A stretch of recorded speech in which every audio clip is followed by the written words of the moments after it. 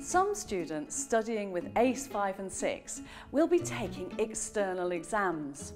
They may be taking Cambridge English, Flyers, KET or PET for schools, or Trinity speaking exams. The combination of course material for ACE, including the exams booklet, is aligned to the grammar and vocabulary syllabus of these exams. There's also an exams practice CD-ROM to help you further prepare students. In all of the external exams I've mentioned, there's a section where the children need to give personal information about themselves.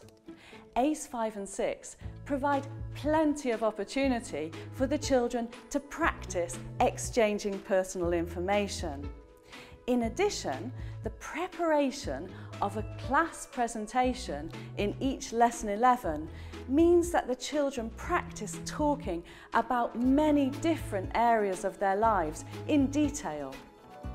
The KET and PET speaking exams also require students to talk to another candidate as well as the examiner.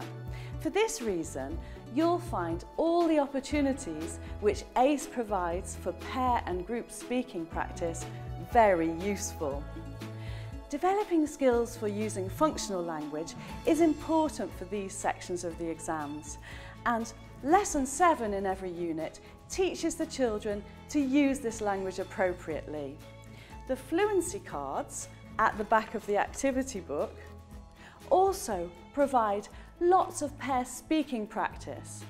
At the same time, they prepare students for information gap activities, which are a feature of the Flyers speaking examination in particular.